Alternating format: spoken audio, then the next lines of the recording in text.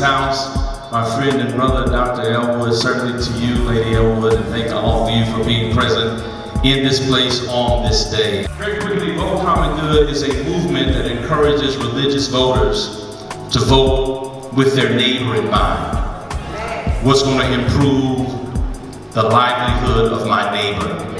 Isn't that what God says? To love the Lord your God with all your heart, your soul, and your mind, and what your neighbor as yourself. And certainly we've been crisscrossing the country. We were just in Grand Rapids, we were in Green Bay, Wisconsin, Nashville. We're getting ready to embark upon now a Deep South tour, because we recognize that unfortunately in the midst of this election there are certain constituencies that we're not properly engaging, in particularly our young people and HBCUs. And so we're going to do that as a part of this. We give the Lord a hand to be a part of empowering the Lord. Very quickly, because I don't have a lot of time. One, we have a table set up at the Family Life Center. We'd love for you to come and visit the table. We have information for you concerning facts and fiction for the Georgia election. We'd like you to come and leave your information with us as well. We also have a bus outside, and there are individuals all across the country who have literally been signing our bus. We want you to sign the bus today, all right?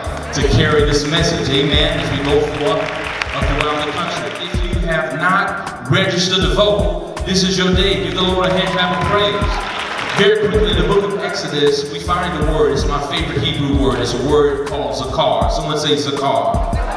Zakar is the word that we find in the Hebrew text when the Bible says that the cries of the people reach the ears of Elohim.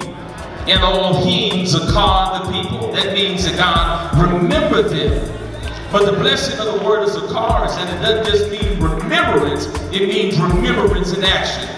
It means that when I remember, I act. I take action because of what I remember. When I think of the goodness of God and all that God has done for me, I gotta do something. My soul cries out, hallelujah. It's remembrance with action. In the midst of this election season, I believe that God is calling us to zakar, to remember and to act. I'm going to remember the sacrifices of my ancestors.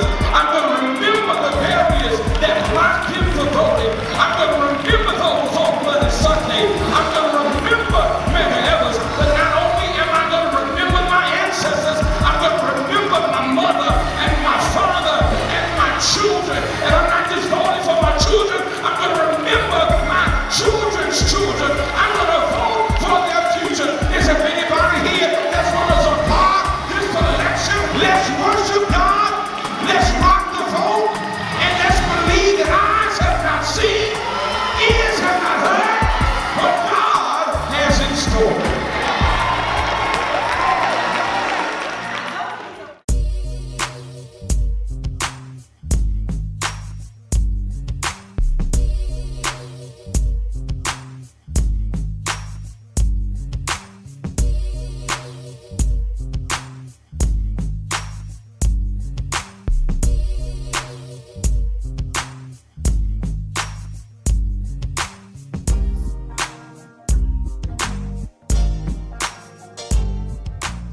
We leave pilgrimages. One place we go to is Tulsa. Take a place like Tulsa, Black Wall Street in Tulsa, which is not the worst, unfortunately, it's not the worst racial massacre in American history. That would be in Arkansas. But it's one of the worst. And when you look at the amount of property damage, the amount of lives lost, you have a thriving black economic ecosystem. And out of jealousy, frankly, pure jealousy, that community is raised. It's the only time in American history that bombs have been dropped on Americans. In Tulsa, Oklahoma, 1921.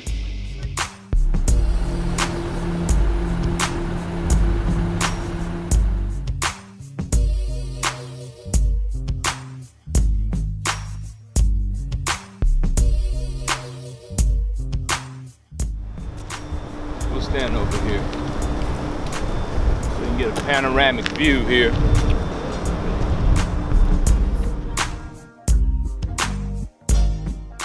We're gonna go down and I'll show you and I'll give you the history exactly where the bombing occurred.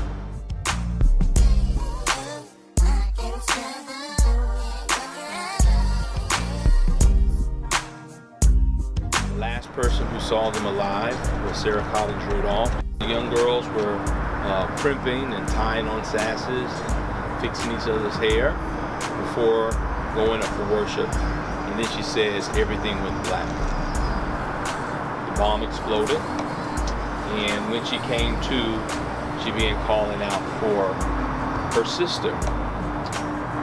Unfortunately, one of the girls' head was decapitated in the bombing, and they were immediately perished. The bomb was so impressive. All over here were homes and businesses. Glass from the blast scattered throughout this community for blocks. The glass across the street in the buildings was blown out as well. There was a gaping hole here. 4 girls died.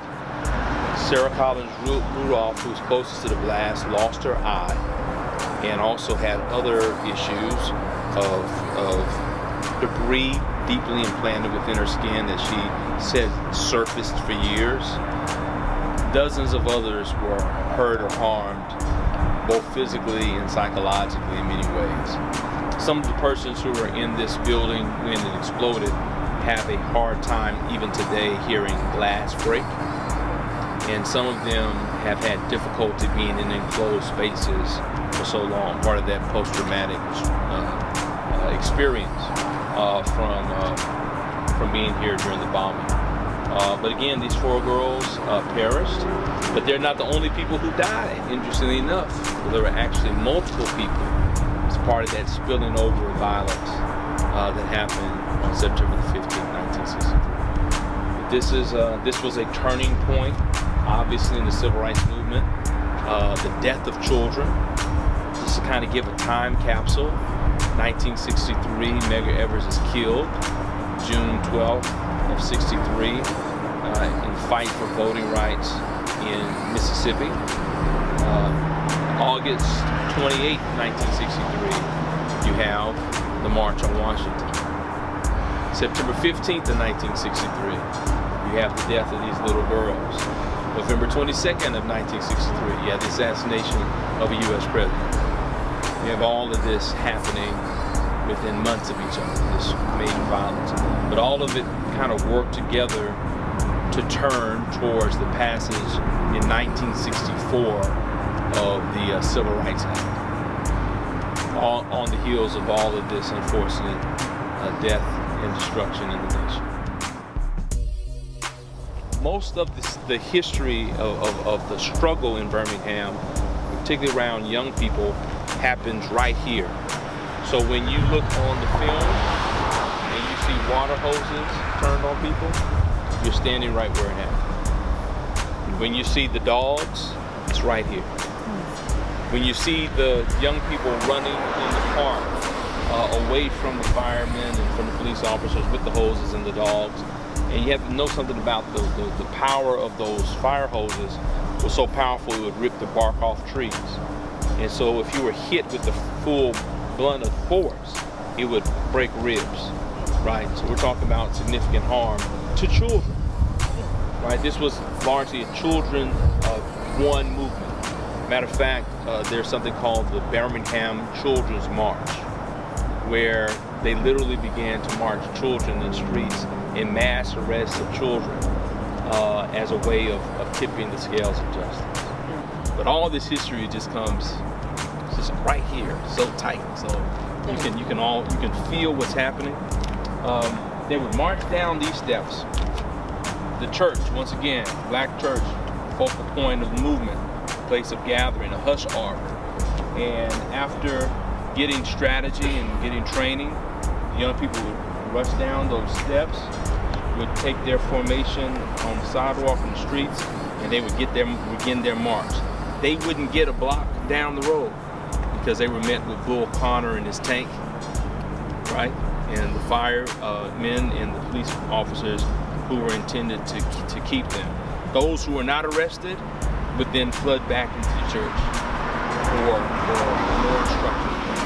The injured would be taken to the church before maybe taken to a hospital.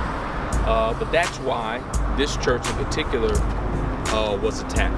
But you had a chance to kind of walk through the park according to the numbering, you'll know that the bombing of 16th Street was in response to the advancement of having gotten the signs, the segregation signs, the whites only, colored only signs removed. So earliest if you saw in the history, kind of this fight begins like April of '63, and then there is a response where a negotiation is had, and then where there's an agreement to remove the signage, and that happens through, you know, May and June, July, up to August, and then in September you have what has been referred to as white rage in response to the advancement, and Michael has mentioned that before, about when there's black progress, there is equal and actually even more violent response to that progress.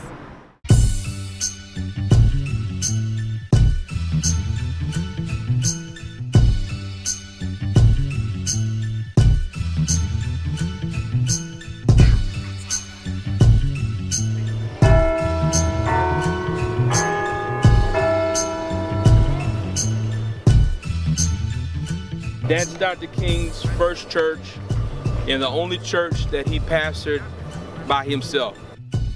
The Selma to Montgomery March for voting rights, of course, which Wallace was against, literally takes Dr. King up this road with 50,000 people past the church that he pastored directly to the place where Wallace said, segregation now and forever, and Dr. King delivers his speech with Wallace looking from atop at the masses of people who come to demand voting rights. It's a movie script. It's unbelievable.